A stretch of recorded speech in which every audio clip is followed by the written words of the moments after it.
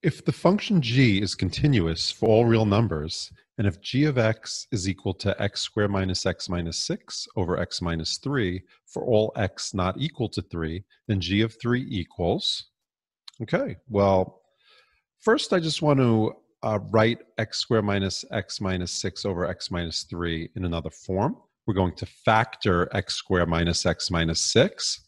And very often in calculus problems, especially ones involving continuity and limits, there's usually a very big hint as to how to factor.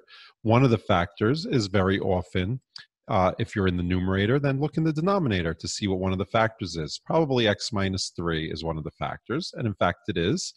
X squared minus x minus 6 factors as x minus 3 times x plus 2, right? X squared, the outer is 2x minus 3x is negative x, and negative 3 times 2 is negative 6. Okay, now I'm going to go ahead and compute g of 3, which since it's continuous, we know that it's equal to the limit as x goes to 3 of x squared minus x minus 6 over x minus 3, which we just saw that we can simplify x squared minus x minus 6 as x minus 3 times x plus 2.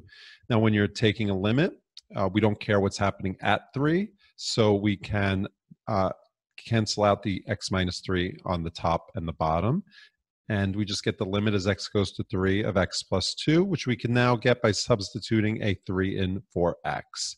We get 3 plus 2 is equal to 5.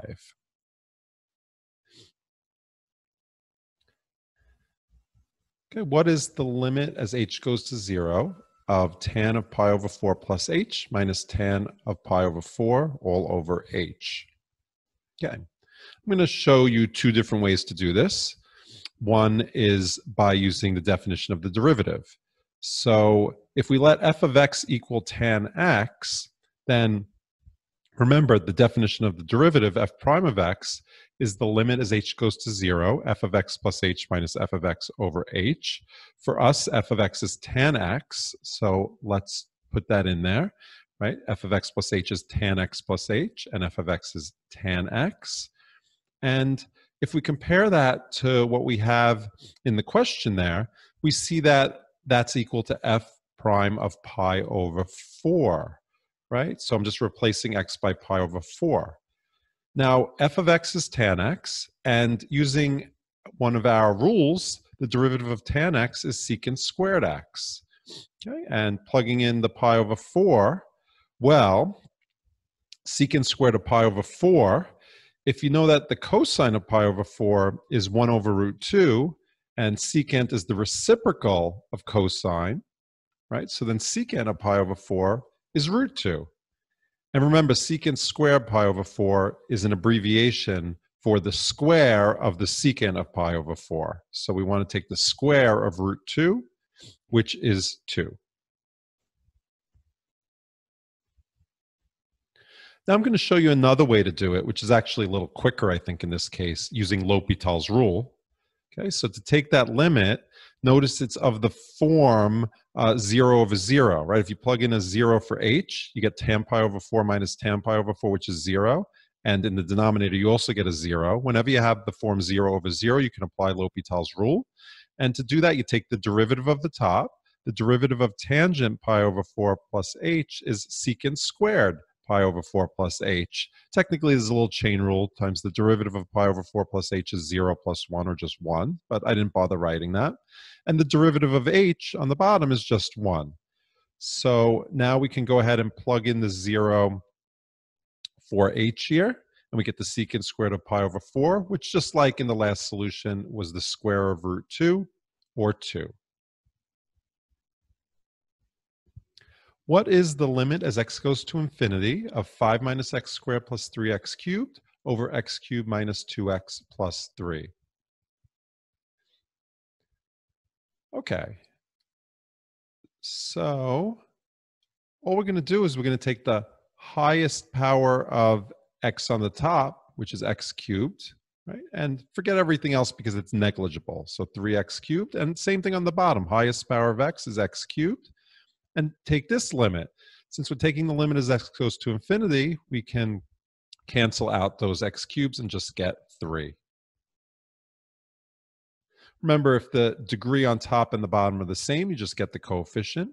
If the degree on the bottom is bigger, you're going to get 0. And if the degree on the top is bigger, you're going to get infinity or possibly minus infinity.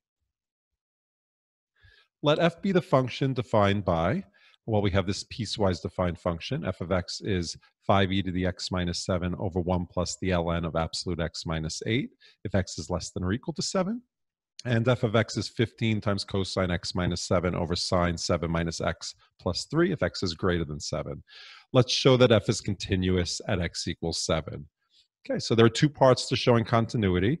We have to show that the limit exists and also that the function is defined at 7. And most importantly, we have to show that those 2 things are equal. F of 7 and the limit as x goes to 7 are the same. So let's start with the limit. Since the function is piecewise defined, we're going to want to check the limit from the left and the limit from the right separately. So for the limit from the left, limit as x goes to 0 from the left of f of x, well, we're going to plug a 7 into the one up top because that's where x is less than or equal to 7. And there are no issues just plugging in the 7, no indeterminate forms or anything, right? So we just get 5e to the 7 minus 7 is 5e to the 0, and ln of absolute 7 minus 8. The absolute value of 7 minus 8 is 1. Okay, e to the 0 is 1, ln1 is 0, so we just get 5. And now let's do the limit as x goes to 7 from the right of f of x. Since we're to the right of 7, we're greater than 7, and we use the second part of the piecewise defined function here. And again, we could just plug in because there are no tricky limits here, such as 15 cosine 7 minus 7 over the sine of 7 minus 7 plus 3. So we get 7 minus 7 is 0, both on the top and the bottom. Cosine of 0 is 1, sine of 0 is 0. So we just get 15 thirds, which is 5. Great, so the limit from the left and the limit from the right match up. They're both equal to 5, which means that the limit as x goes to 7, f of x exists and is equal to 5. Also, f of 7 itself, we get from the top one because this is where it's less than or equal to. And again, we're just plugging in the 7, which is exactly the same thing we did for the limit from the left. So we know we're going to get the same thing. We're going to get 5 there. Okay, so we see that the limit as x goes to 7, f of x is equal to f of 7, which is exactly what it means for f to be continuous at x equals 7. Let f be defined by f of x equals 1 over the square root of 17 minus x squared plus the square root of x minus 3 for x between negative 2 and 10 inclusive. Let g be defined by, g of x is this piecewise defined function, f of x plus 2 for x between negative 2 and 4, and it's the absolute value of x minus 8 for x between 4 and 10, not including 4, but including 10. Is g continuous at x equals 4? Use the definition of continuity to explain your answer. Okay, so first let's take the limit as x goes to 4 from the left, g of x. For that, we're using the top piece, right? 4 from the left is over here. So we plug the 4 into here, f of 4 plus 2, and we hope that plugging in the 4 will work. Well, f of 4 we get from here, right? So that's 1 over the square root of 17 minus 4 squared plus the square root of 4 minus 3. And don't forget the plus 2 over here. Okay, so that's equal to 4 squared is 16, 17 minus 16 is 1, so it's just 1 over root 1, which is 1. 4 minus 3 again is 1, the square root of 1 is 1, plus 2, so we get 4. And let's now compute the limit as x goes to 4 from the right of g of x. For that, we use the second function here. Here's to the right of 4, right? So that's absolute 4 minus 8, which is the absolute value of negative 4, which is, again, 4. Great. So the limit exists because the limit from the left and the right are the same, and it's equal to the common value. It's equal to 4. Also, g of 4 we get by just plugging 4 into here because this is where x is equal to 4. So that's f of 4 plus 2, which we already did that whole computation here. F of 4 plus 2, we got 4. Great. So the limit as x goes to 4, g of x is equal to g of 4, which once again is exactly what it means for g to be continuous at x equals 4. The differentiable function f is defined for all real numbers x. Values of f and f prime for various values of x are given in the table below. Find the x-coordinate of each relative maximum of f on the interval 0, 3, closed interval 0, 3. Justify your answers. All right, well, first of all, from this table, we see that there are two critical numbers, 1 and 2, right? Because those are the only two places where the derivative is 0, right? Everywhere else, here the derivative is 3, here the derivative is positive, here the derivative is positive, here it's negative, here it's negative 5. These are the only two places where the derivative is 0. Those are the two critical numbers. Those are the only two candidates for where there could be a relative maximum, right? They have to occur at critical numbers. Okay, so notice that the function is increasing from 0 to 1, right, because the derivative is positive. It's also increasing from 1 to 2 because the derivative is positive. And what about from 2 to 3? Well, you guessed it. It's decreasing there because the derivative is negative. So the basic shape of the graph looks like this. It's increasing. It levels off briefly because the derivative is 0 here, but then it continues to increase. So there's not a maximum there. And then once it hits 2, it comes up and then it starts coming down. So you can see that this is the only place where there's going to be a relative maximum, x equals 2.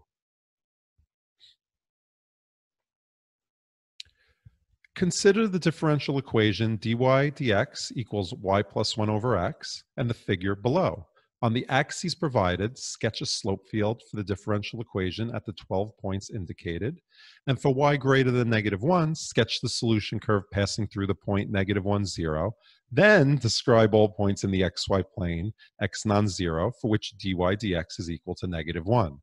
Okay, this question is actually 3 things in one, right? So the first part is to sketch a slope field for the differential equation at the 12 points indicated. So how do you sketch the slope field? Well, you have to plug in each of these points into here to see the derivative, and that gives you the slope at that point, right? So for example, if I plug in this point here is the point 1, 0. So if I plug in a 1 for x and a 0 for y, I get 0 plus 1 over 1, which is 1. So the derivative at this point is 1, which means we're going to get a slope which is a perfect 45-degree angle, because that's what slope of 1 looks like, right? Rise over run, up 1 over 1, right? So let's draw the slope field here. See the one I just did there? That's a slope of 1. Notice that this one also has a slope of 1. That's the point 2, 1. So when we plug in a 2 for x and a 1 for y, we get 1 plus 1, which is 2 over 2, which is also 1. That also has a slope of 1 there. When y is equal to -1, you can see that the slope's going to be 0, right? -1 plus 1 is 0. Doesn't matter what x is, as long as it's not 0. Notice that there are no points here because these any points along the y-axis here, x would be 0, and that's a problem in this expression over here. Right? But when y is -1, we're always going to get a slope of 0. When y is equal to 0, we get 1 over x. So here it's 1 over 1. Here it's 1 over 2. You can see the slope here is 1/2. Here it's 1 over -1, slope of -1. And here's the slope of -1/2. Okay, and so on. And you could compute these slopes as well. Okay, so the second part is for y greater than -1, sketch the solution curve passing through the point -1, 0. -1, 0 is right here. You can see the slope is here. And if we follow that, oh, look, the slope is still like that. It looks like it's going to be a straight line, at least a line segment, because it's not going to be defined here, right? That it's not defined on the x-axis. So it's part of a line is what I should say, right? It's this part of the line, kind of like a half line. Okay. Then describe all points in the xy plane, x non-zero, for which dy dx is equal to -1. So we're setting dy dx equal to -1, but dy dx is y plus 1 over x. So let's make that little substitution there. Multiply by x, and we get y plus 1 equals -x. And if we bring the -1 over, subtract 1 from each side, we see that we have a nice equation of a line in slope-intercept form. Oh, it's exactly this line, right? And that is the answer to the third part of the question.